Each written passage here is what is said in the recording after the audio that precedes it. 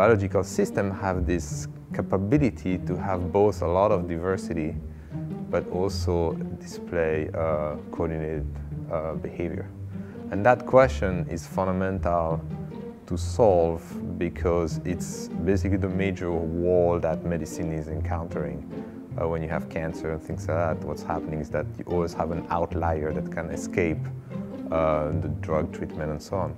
But it's also a question that's super interesting in terms of society. You know, killing diversity in your society is a very bad thing. It's a homogenization of society or, you know, income level, etc.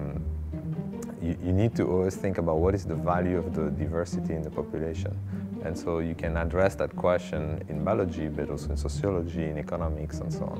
And I think that from a dynamical systems point of view, from a mathematical point of view, there are similarities between all of those problems, and there's some fundamental relationship between those two things that we are really interested in finding.